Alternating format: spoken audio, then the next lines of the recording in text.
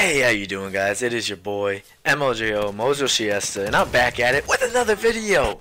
Let's get down to the meats and beans. So, if you've seen the title of this video, it is obviously going to be about the current life cycle of the PlayStation 4. How is it doing with, well, actually, I don't know. I'm not here to tell you how Sony's doing financially on all this shit, but I can tell you how the PlayStation gamers have been feeling a little bit. I can only speak for myself, though, but I could also just tell you the facts, and then you guys could decide whether if it's good for the gamers or not after it's said and done of this video. So, I've been hearing a lot lately about, you know, it's just obviously the shit side of YouTube. Lots of dogging on the PlayStation. You know, like apparently it's you know, having problems, it's having overheating issues with the Pro. You know, we're having all these fucking fake rumors coming out of nowhere. You know, like some fat ass pulling rumors out of his asshole on these rumors and links and shit. And then, you know, you go to it and then all you see is like Xbox whatever blah blah blah, and you're like, okay, this is supposed to be legit. So let me just tell you, you know, it's been PlayStation began flack on the HDR. So apparently, you know, these guys in the Xbox fanboy, whatever the fuck you want to call them, I don't care because they're all fanboys at the end of the day. When you talk about like, you know, the HDR, you know, like how like the HDR is pointless. Yet at the same time, you get these asshats complaining that, you know, the PlayStation 4 games are getting more support and blah blah blah blah. But yet it's funny because they're twisting it towards it's the Pro. So how come our Xbox One S can't get these supports? Which I totally understand what you're saying. But if you didn't know, actually, PlayStation 4 games vanilla are getting HDR support. So, you know, without having to buy a new console, I say PlayStation gamers are happy that they are getting visual support with the HDR settings and all that shit. They're getting support with that without even having to pay for anything, which is nice because, correct me if I'm wrong, the Xbox One S is something you had to buy to get HDR because it wasn't on the original Xbox One. Am I correct? Am I wrong? You guys let me know in the comment section. But anyways, So the way I see it now, like so you got that, right? And then you got how do you say the no exclusives, which I for the love of God, why is this still a thing being talked about? Last time I checked, the exclusives have been the PSVR games. They have been the games that have been coming out in 2016 without having to wait for fucking fall season. You know, the online has been pretty good. Yeah, it goes down here and there, but you know, like I think it's just been hitting a rough patch recently, and it happens a lot less than more, if you say. So given the fact that like we're having to pay you know, money for PlayStation Network, and it's been working okay, I'd say so in 2016. I've actually seen more times the Xbox One has, or live or whatever you will, it's actually been down more times than the PlayStation 4. Not to say that like it's PlayStation PSN's a better service by far, but in terms of you know, the network going down, you know, you see the asshats always talking about when this network goes down, but they don't talk about their network going down. So yeah, I'd say that, you know, if you're one of those guys who only hears the one-sided story, let me tell you, son, it's been.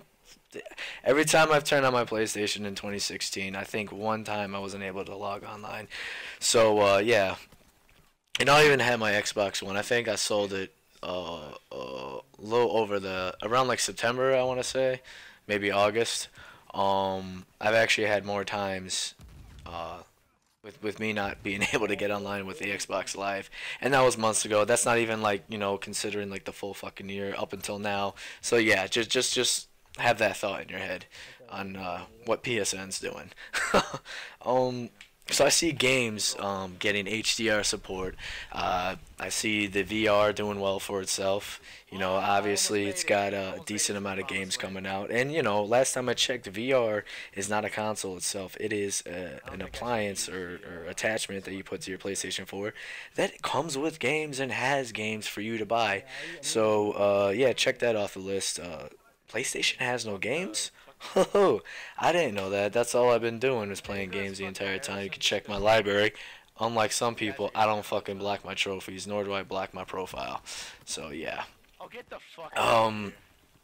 What else can I get into? That's a misnotion about everything lately. Oh yeah, supposedly the PlayStation does no 4K. Like the PlayStation Pro doesn't do any 4K games at all, which you've been seeing multiple articles of giving you games that are not only high graphically demanding games that are getting updates at higher resolutions, which is bravo if you ask me for a $400 console.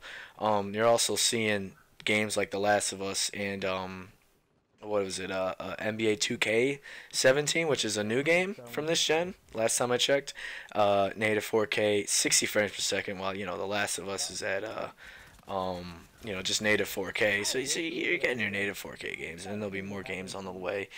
And I'm sure as the developers get better with these consoles, you'll probably see more and more improvements here and there. I'd say I don't know. I'm not expecting nothing too crazy.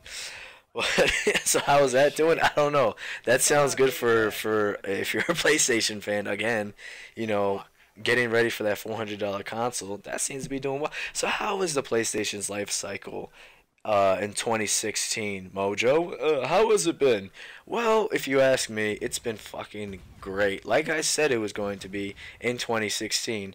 I said that for all gamers in 2016 was going to be the year where you have to move forward. Like I was saying, when the Pro comes out, and then you got PlayStation Slim, then you got PlayStation Vanilla, getting a price drop. Those are reasons to switch to the next gen if you have a PS3, if you have a 360. For the love of fucking Christ, buy the Xbox One S. It is a great value for what it is.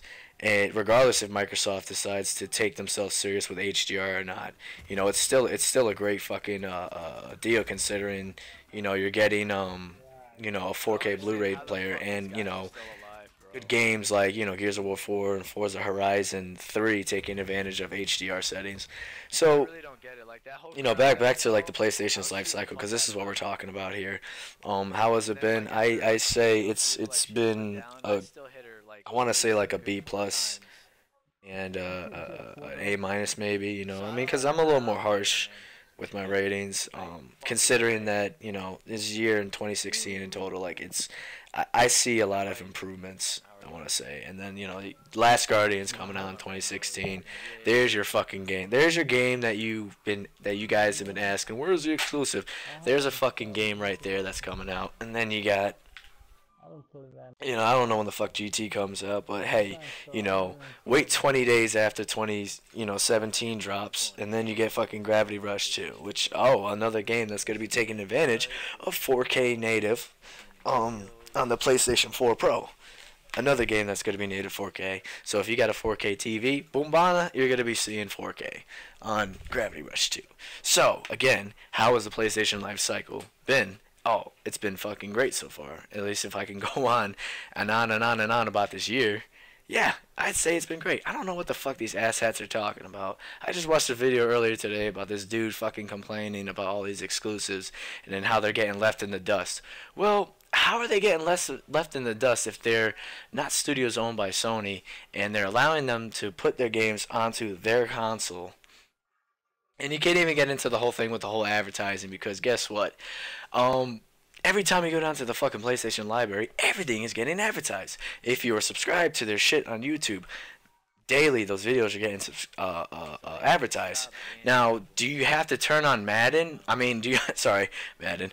Do you have to watch the NFL and are you gonna be expecting fucking King of Fighters? No, I wouldn't say so. And why the fuck should you?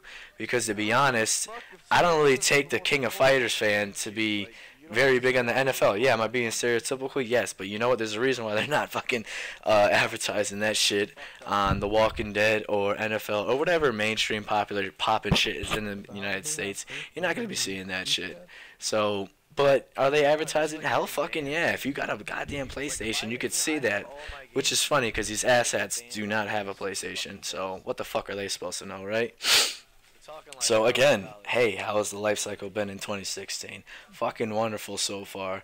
Got all my fucking VR games, got all my fucking AAA games, I got all my fucking indie games, I got all these fucking games coming out. And if you're just a gamer in general, fuck it if it's an exclusive or not. As long as you're able to buy the goddamn thing on your console, that's all that really matters. I don't really give a shit if the fucking Forza or Gears of War is gonna be on PC.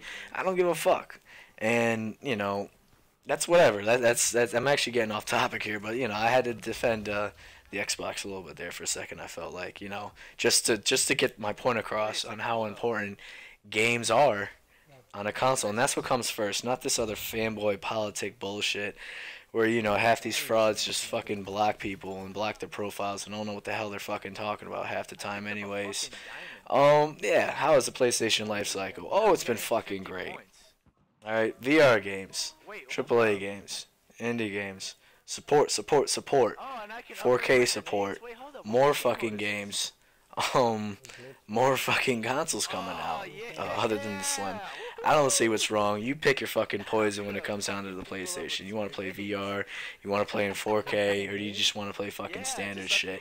And you know, for a group of people that talk about a lack of games on the PlayStation so much, if you pay attention and if you're not a fucking retard, newsflash, PlayStation 1 had a plethora of games. PlayStation 2 has a plethora of fucking games. PlayStation 3 had a plethora of fucking games. And let me tell you something, it is a fact that the PlayStation 4 has a plethora of fucking games. Whether you feel like they're advertised enough or whether you feel like they were good enough for your purchase, doesn't matter. The games are out there. It's up for the gamer to decide, and not a fucking retard making a video and spitting into his mic. That's all I gotta say about this, guys. Hey, you have a good one, and hopefully you were able to sit through and listen to everything that I've been ranting about in the past 11 or coming on 12 minutes, actually. You know, for all that time. So thank you. And you know, how's the PlayStation life cycle? It's fucking great. End of story. Good time to be a PlayStation gamer. Deuces. Really? Really? Really? Dude.